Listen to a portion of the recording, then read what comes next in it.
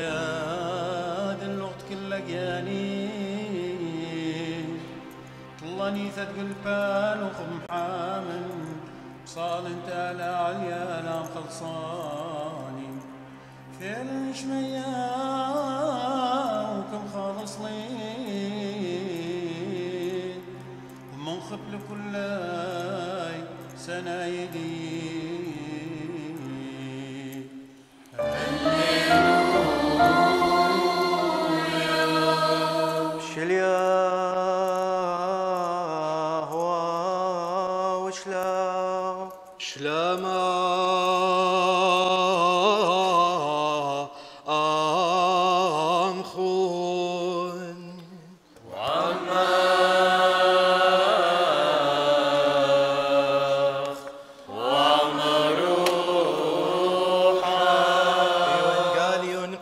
شاد مارني شوم شيحا كرزوثا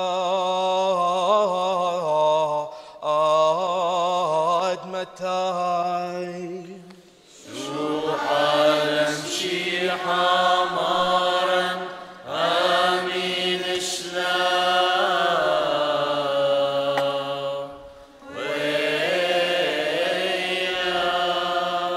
At that time, the disciples came to Jesus saying, "Who is the greatest in the kingdom of heaven?" And calling to him a child, he put him in the midst of them and said, "Truly I say to you, unless you turn and become like children, you will never enter the kingdom of heaven.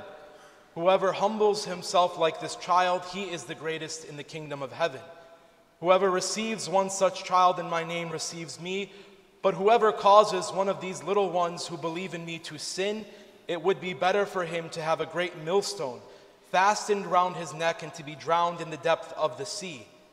Woe to the world for temptations to sin, for it is necessary that temptations come, but woe to the man by whom the temptation comes. And if your hand or your foot causes you to sin, cut it off and throw it away. It is better for you to enter life maimed or lame than with 2 hands or 2 feet to be thrown into the eternal fire. And if your eye causes you to sin, pluck it out and throw it away. It is better for you to enter life with 1 eye than with 2 eyes to be thrown into the hell of fire. See that you do not despise one of these little ones, for I tell you that in heaven their angels always behold the face of my Father who is in heaven, for the Son of Man came to save the lost. What do you think? If a man has 100 sheep and one of them has gone astray, does he not leave the 99 on the mountains and go in search of the one that went astray? And if he finds it, truly I say to you, he rejoices over it more than over the 99 that never went astray. So it is not the will of my Father who is in heaven that one of these little ones should perish. If your brother sins against you, go and tell him his fault, between you and him alone. If he listens to you, you have gained your brother. But if he does not listen, take 1 or 2 others along with you, that every word may be confirmed by the evidence of 2 or 3 witnesses. If he refuses to listen to them, tell it to the church. And if he refuses to listen even to the church, let him be to you as a Gentile and a tax collector. Truly I say to you, whatever you bind on earth shall be bound in heaven, and whatever you loose on earth shall be loosed in heaven." وشوحا لا لها أميني شوحا لم شيحا. In the name of the Father, and of the Son, and of the Holy Spirit, amen. Lord God, we praise and thank you for the great gift of our faith. We ask you, Lord, to open our minds and our hearts, our ears today, to be filled with your Holy Spirit, and just fill us, Lord, with all the gifts and the graces that we need. Especially, we bring all of our struggles and our weaknesses to you now at this altar, and we ask that you give us your strength, your peace, and your comfort in the midst of this crazy life.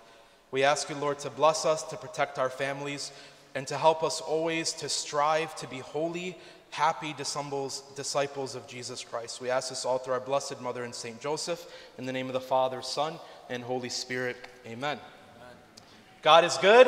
All the time. All the time. God is good. You know when I say that, it's going to be a crazy homily, okay? So, but we need to remember God's goodness. We need to remember how much God loves us, and that's something that's very important. You know that I love you, right? You know that I love you? Yes. Okay, good. That's important. And it's important to hear that from your church and from your priest, that you are loved, that this church is your home, this church is your place. And what we have to understand is the church is not filled with perfect people, right? No one in this church is perfect, not even myself. The church is filled with sinners, and I'm the first sinner, and the rest of us are sinners, and we are here because we're in need of God. We're here because we're in need of healing, every single one of us.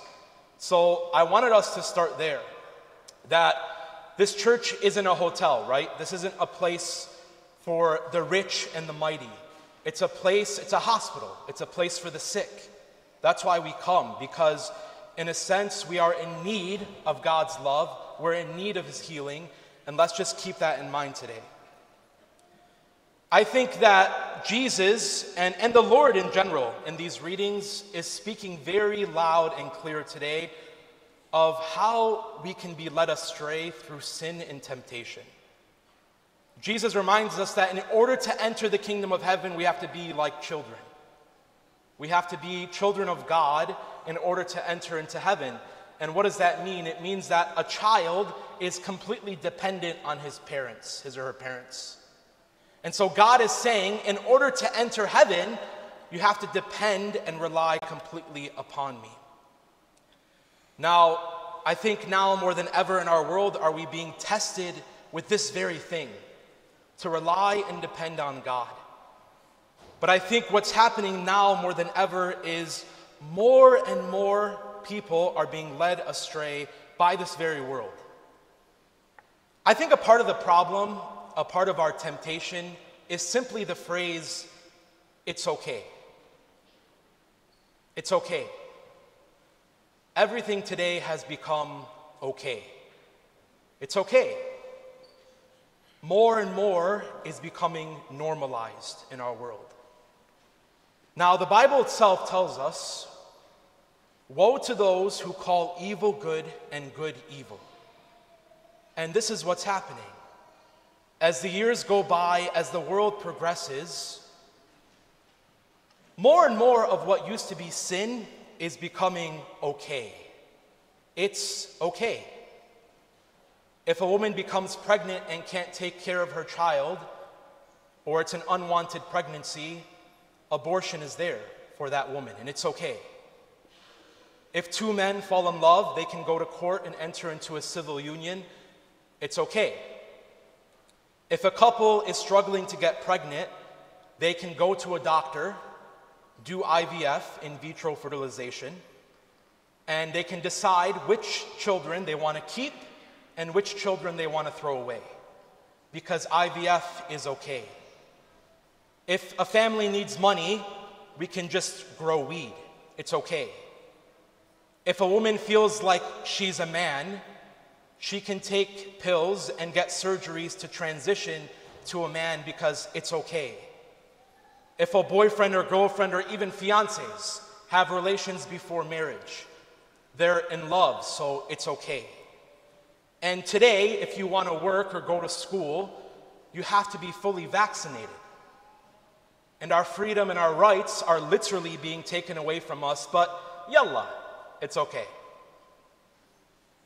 This is what's happening. The more we just say it's okay, it's okay, it's okay, when does it not become okay? Just this week in Pennsylvania, legislators are trying to pass a bill where men have to get vasectomies either when they turn 40 or after their third child. Men have to get a vasectomy at 40 or after their third child so that in America they can no longer have children. When does it not become okay? When can we say this is not okay? And this homily isn't meant to judge anyone. This homily isn't meant to condemn anyone. It's not. Remember, we're here because we're in need of God, every single one of us. But my brothers and sisters, none of these scenarios that I just mentioned are okay. None of them. Not one are okay. This world and this country is trying to normalize every single thing that Jesus and the Lord directly says is a sin, but to the world it's okay. And Jesus gives us an example. He talks about the 99 sheep and the one that goes astray. But as I've been praying, what I've been realizing is it's the opposite today. It's not the one who goes astray. Today, the 99 are going astray, and the one is staying with the truth. And that's the sad reality. And now, when people hear a homily like this, it can easily feel like we're being judged. Certain communities can feel like they're being judged, and that's not my intention at all. And whether it's the vaccine, whether it's anything that has to do with LGBT, it seems like they want to throw the same Bible verses out. Do not judge. Love one another. Love your neighbor. But please don't use the Bible unless you believe in the entire Bible. Please do not throw the Word of God out of your mouth unless you truly live for God who wrote it. This is the truth. You see, these Bible verses are being thrown out, but are we reading the entire Bible? Are we listening to the entire Word of God? If we listen today to our readings, I want to point out certain scriptures that came from our readings today. For those who say don't judge, for those who say love your neighbor, love one another, well, this is Jesus' words too. So if you're going to throw those things out, then please listen to the word of God from the book of Deuteronomy.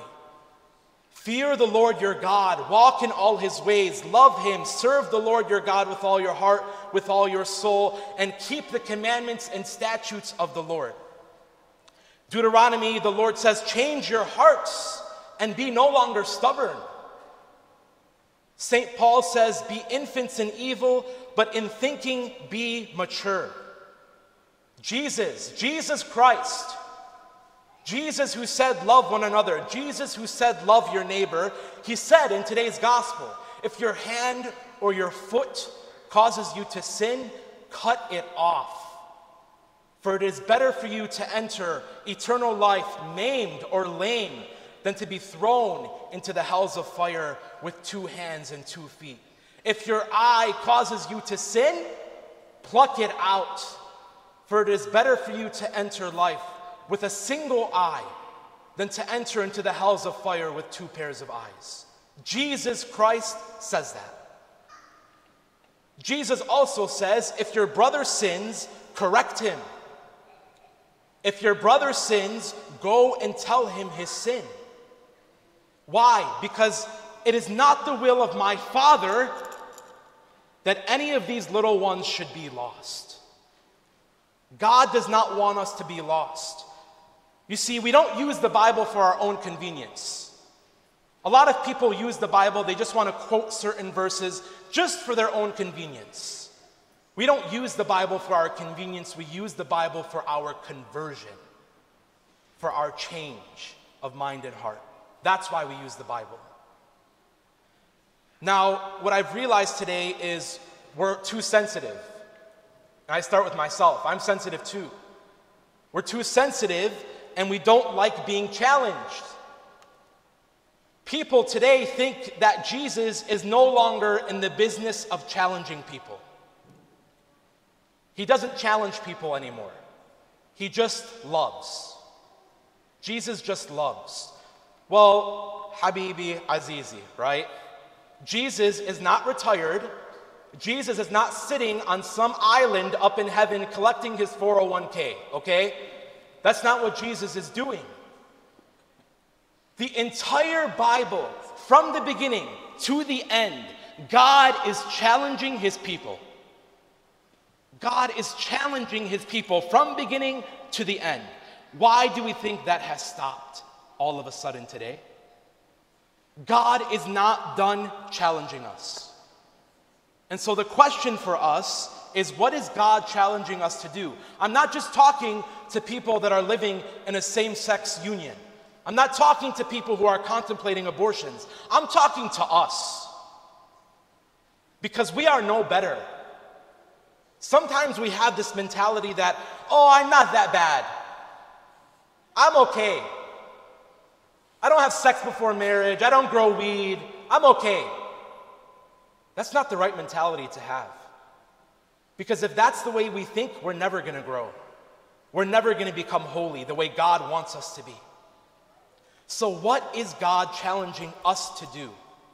We can't go out there and preach to other people if we have not preached to ourselves first.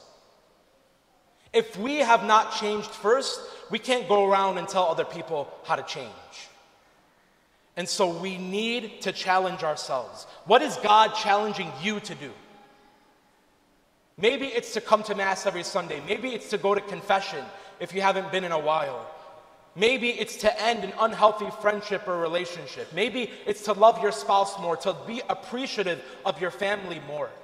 What is God challenging you to do? That's the question we need to ask ourselves. We need to challenge ourselves. And we need to stop living like everything is okay, because it's not. And we will find out the truth at our judgment day. We will find it out. We will know what the truth is then. And so we need to start living with that truth now. In this world, we are being led astray. And the further and further that we move from God, the more confusion we're going to have in our life, the more anxiety we're going to have in our life, the more sin will be in our life. St. Paul says, our God is not a God of confusion. He's a God of peace. We should not be confused about this world. So, delete your social media, stop watching the news, okay? Please. Because what's going to make us happy isn't what the world is telling us. It's not what the world is telling us. What's going to make us happy is what's happening right here. And until we realize that, we will never live a life of joy. The way you can be challenged today is to recognize that this is the most important thing. This is the most important thing of your week. This is the most important thing of our life. And until we challenge ourselves to recognize that, we will never, ever, ever be happy. So, my brothers and sisters, what the world is telling us is not okay. But we're better than that. Because we know the truth, we know how much God loves us, and because of that, we have to love Him back with all of our hearts. Love one another. Love your neighbor. Do not judge. But if your hand or your foot causes you to sin, cut it off. If your brother is sinning, tell him his sin. We have to fear our God with a love so great that we would never want to offend Him in our lives. Amen. Amen.